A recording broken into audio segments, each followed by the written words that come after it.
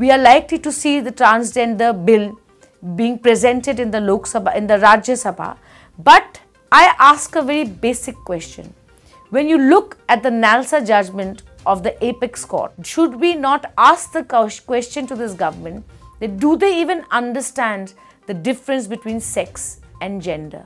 Do they even understand what it takes for a transgender person to actually declare on paper what they feel? Supreme Court is crystal clear. It is a question of self-determination. But today, the government of India is presenting a bill where a government doctor or some government authority will decide what is the gender of a person.